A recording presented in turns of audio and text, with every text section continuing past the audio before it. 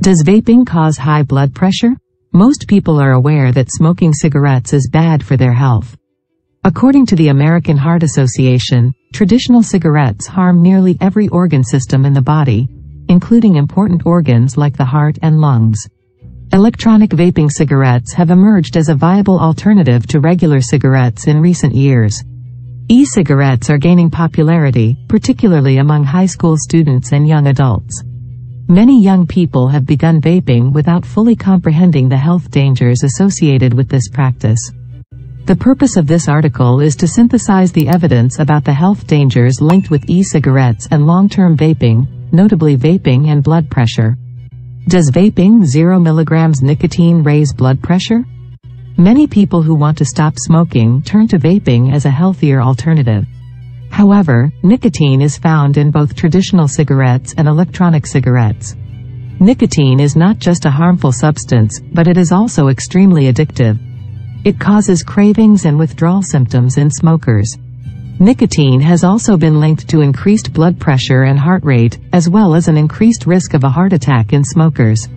Is it safe to vape 0 mg nicotine? The truth is that there are numerous unknowns around e-cigarettes. Aside from nicotine, there are thousands of other compounds in e-cigarette vapor, the majority of which are currently unknown. It is unknown how these substances influence heart rate and blood pressure, as well as the risk of coronary heart disease. As a result, while using e-cigarettes is a more tempting alternative to traditional cigarette smoking, it still puts you at risk of elevated heart rate and blood pressure, as well as a higher risk of having a heart attack than non-smokers. Vape users should be aware that e-cigarettes might be harmful to their health. Aside from cardiovascular disease and heart health, there is accumulating evidence associating vaping to COPD, asthma, and lung cancer. In a word, when you use an electronic cigarette, you expose yourself to a slew of chemicals, the effects of which we don't fully comprehend and are most likely dangerous. How do e-cigarettes affect heart health? Clinical research has shown that e-cigarettes can cause oxidative stress, mutations, heart cell dysfunction, inflammation of the blood vessels, endothelial dysfunction, inner lining of the blood vessels, vasospasm, narrowing of the blood vessels, platelet aggregation and increased risk of blood clots, hypertension, high blood pressure, tachycardia, increased heart rate, artery stiffening, and atherosclerosis, cholesterol death.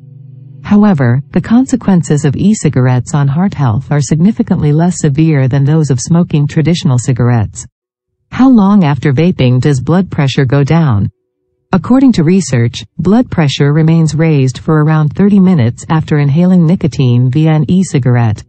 More research is required, but we do know that the acute effects on heart rate and blood pressure are significant, particularly in patients who already have hypertension, high blood pressure.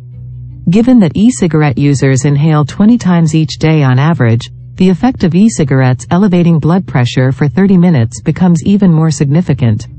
Notably, several research have indicated that the acute increase in systolic blood pressure, diastolic blood pressure, and heart rate dilutes over time, implying that a person may adjust over time and not experience the same degree of raised blood pressure as originally. Which is worse for blood pressure, vaping or smoking traditional cigarettes? According to the research, electronic cigarettes raise total cardiovascular risk while being a lesser evil than traditional tobacco products. Experts caution that the goal of maximizing heart health should be to avoid all tobacco and nicotine products. What are the risks of using vape products?